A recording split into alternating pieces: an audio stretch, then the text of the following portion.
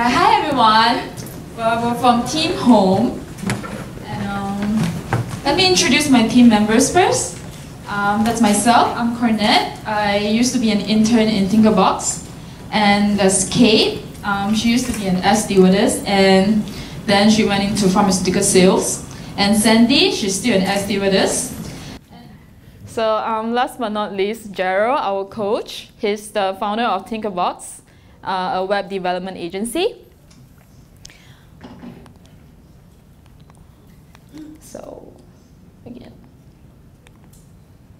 So, home. Well, I'm pretty sure all of you already realized there are quite a number of foreign workers in Singapore. Be it like the friendly cleaner at the hawker center, or your sweet maid at home, or that cute manager in your office just relocated from Hong Kong.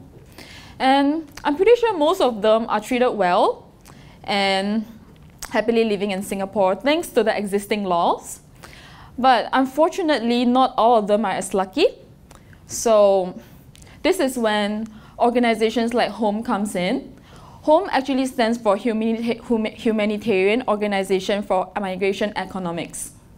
So they've existed ever since 2004, and they've been dedicated to uphold the rights of migrant workers, and that includes human trafficking and forced labors as well. Yeah, I'll pass it on to my next team member, Sandy. She's going to explain what the problems they've been facing for HOME. Sorry for that, because we have 3 people and we need to share 10 minutes. So we switch maybe 3 minutes, each person talk about 3 minutes. Let's transfer slides, please. Okay, I'm going to talk about the problems that HOME is facing now. Because the current system that HOME is using is not for case management. So sometimes there's a lot of fields that maybe it's not necessary. So the caseworkers, secondly, they need to waste a lot of time to fight with the system. So it's a lot of trouble during their figuring out how to use the system. And then the other problem is the current system is does not suit the case management landscape, and it's hard-coded. When you need to change the system, is very difficult for the case management people to change it. And the most important thing is when they need to collect your the data of the workers, because normally when workers they face some problems, they will approach HOME, and then HOME will prepare interview for them. And when they come to HOME, the workers need to fill out a lot of paper forms. So in the end, there's a lot of documentation. It's all papers. It's not online. It's not into the computer data. So when you need to prepare some presentation, or you need to prepare some press conference, it's very difficult for them to prepare the data for the presentation. So now what we are going to do is we actually created a system solve all the problems above. We create a website that you can just key in your information online, and you can just fill out the forms. We train the admin people to fill out the form for the workers. So at the same time, the admin people can collect all the data into the computer. So it solves all the problems. And if you need to generate some reports for presentation or press conference, you just click the report. And then automatically, it will generate the reports for what you need to use. And next, please. And about the tools we are going to we use for building this website, we use Ruby on Rails to build the website. And I know it's one of the difficult way to create it. Some people might use WordPress or other things, but we want to use the best practice to create the customized website for HOME. We want to do our best to fulfill their requests. So that's why we use Ruby on Rails, and we thanks for our coach for do his best to support us, because we are all beginners here, and he tried a lot to dedicate his time on teaching us. And we use Heroku for deployment, And we use Slack for communication. Basically, it's used for maybe talk about when we are going to meet and about the details and about Git. If you're a developer, it's a very good thing to cooperate with your team members because we will, every time when we have commit, we will push on the branch. If you know a little bit about Git, and if the branch is well prepared, it will be merged into the master branch. So all the commit will be reflect on Slack communication. So it's quite useful for this. And finally, we use Circle CI for testing the whole system to make sure the system is okay for all the platforms and every different functions. So that's the tools we use. And I'm going to pass to Kate for talking about better case management. So, okay, for this case management, the case management system that we built, there are like 2 roles you can have. First, if you're a volunteer with Home, so you'll be considered a user, or you're an admin, like say admin would be like the Jolovan who heads the Home team. So I think it's better to just walk through the app itself. Okay, so let me just sign in as a volunteer.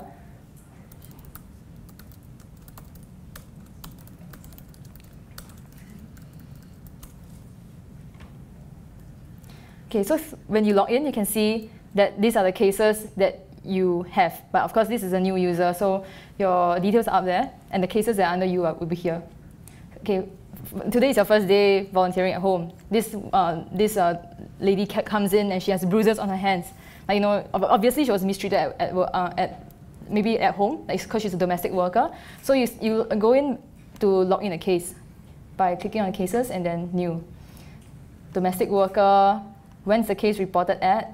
So these are all the fields that Home does currently on paper. It's like a 4-page report. You sit down with someone and you talk to the person and find out what are the issues that they have. So then you fill up details like nationality, their biodata, when did they arrive to Home. So let me just fill this in because this is a necessary field. So you fill up all the details here. Let's just pretend we have done some things. Then you ask them as well, like, how's your sleeping area and all that. All this data that you collect, eventually we hope to generate more specific reports so you can see how, draw a trend of how generally, for instance, one that's important would be days off per month. Yeah, there's an ongoing campaign. They want to monitor, like, say, how many days off a month domestic workers get. So this is something that we eventually translate into statistics for the Home to monitor as well.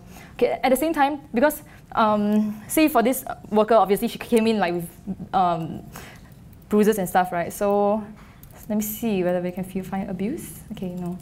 Okay, let's put it under others as a category. Say, okay, physical. And then she tells you later, oh, in fact, I haven't been paid for like the last 3 months. And if she has salary issues, with her employer, then you go on to create the record. So this is what a volunteer does. And then you go on to add the client. Maybe has this client been here before? Oh, actually, in fact, you can actually find her name here. Say this is her name. You can click. If it's not available, you can actually click on new person and then add in the details here. And you go back to the page and you can find her name here later. So let's say she's in the system already. So in the back of your mind, you're thinking like, okay, this person likely has recurring issues with multiple employers, maybe. So we add an employer as well. Let's just assume the employer is already in the system.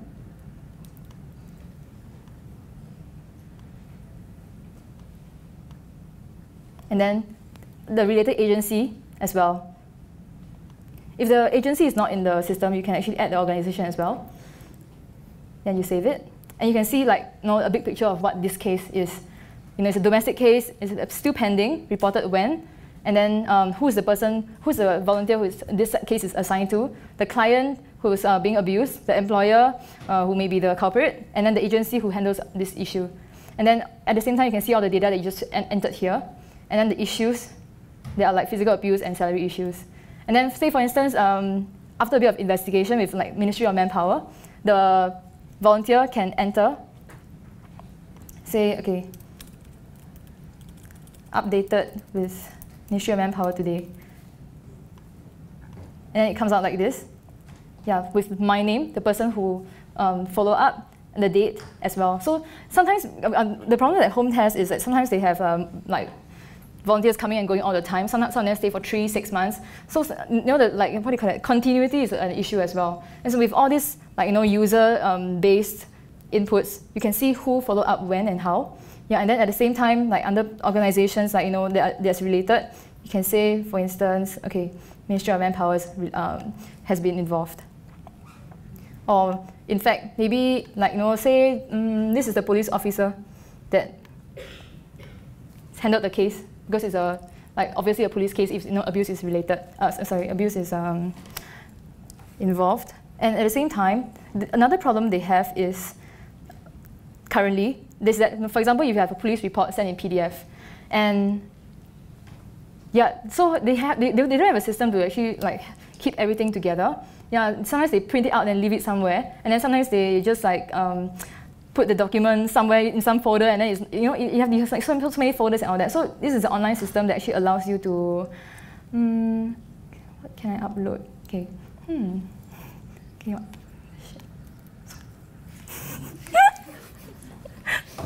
Do you have a file? Okay, never mind. Okay, never mind. No. Okay. No need. Yeah, but the idea is like if you can upload the documents here and it comes out in tabs and you can see a thumbnail as well, so that's quite cool. Gerald took time to build that. Okay, at the same time, okay, so maybe like 3 months down the road, okay, I can close the case. Okay, oh, you know, it's been resolved. The lady managed to find a nice employer. The case is closed. The bad guy go to jail. So there you go. It'll come out under like archives. Now you see, the case is resolved. So at the same time, there's a pattern you can observe from this. Like, for example, just now the agency was this one, right? So under organizations, if you click on like the main agency, you can see, oh, okay, this person, yeah, this agency has been involved with many cases. Is there something wrong with what they're doing? Like, you know, it's like salary issues or like related to the agency itself, or maybe like sometimes agencies overcharge mates, like they take a cut from them, but they take a cut from them and they don't entitle them, like, say, for instance, okay, I know like agencies, sometimes they promise referral fees, and then because it's like kind of like not guarded by the law and stuff, right? But in the end, the mates don't get a referral fee and all that. So things like that, you know, it can range from very big to small issues. Then, okay, but that's on the user volunteer side of things. Let me just quickly go through what admin can do. So you just saw that you can manage issues. Sorry, you can tag issues to every case. So what about admin? Like, for example, I mean, like, because issues constantly change, right? Sometimes, you know, you might have some new person coming up with some new ideas to mistreat people. So you need like new tags. So, like, for example, okay, there's a new issue, and maybe you can categorize it under, like, say, medical, and then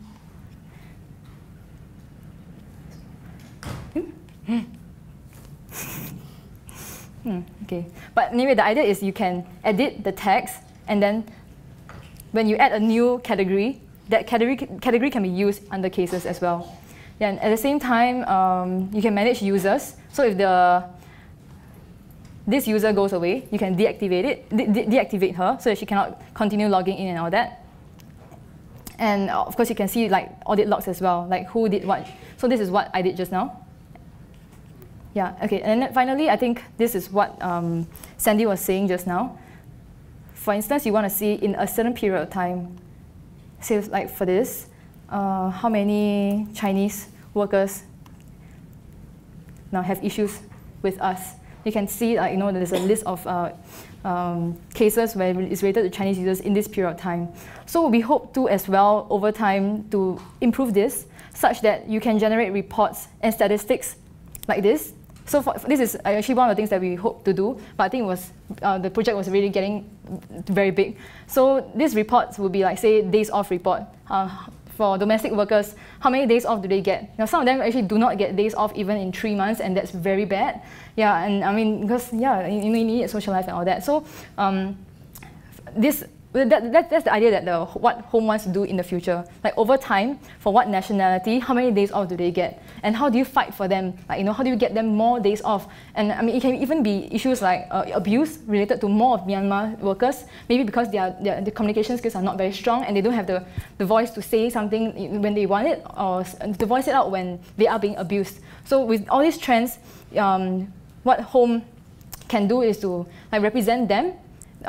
Say for instance, when press is trying to get more information, yeah, and then real information that is monitored, and you can actually see which organizations are the ones, or which people are the ones constantly repeating the same mistakes, and and they should be charged for it.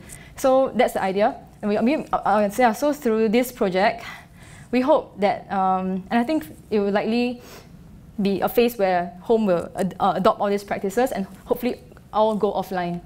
Yeah, it's a better volunteering experience for them as well. So we are all very proud of this.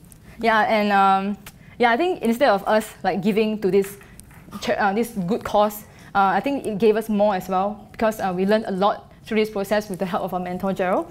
Yeah, and then actually one of us is contributing to another another project in Africa. And then Cornet is pursuing a career as a developer, and I'm hoping to start a new tech startup. So yeah, we're very thankful. That's all. Thank you. Thank you so much, Home team.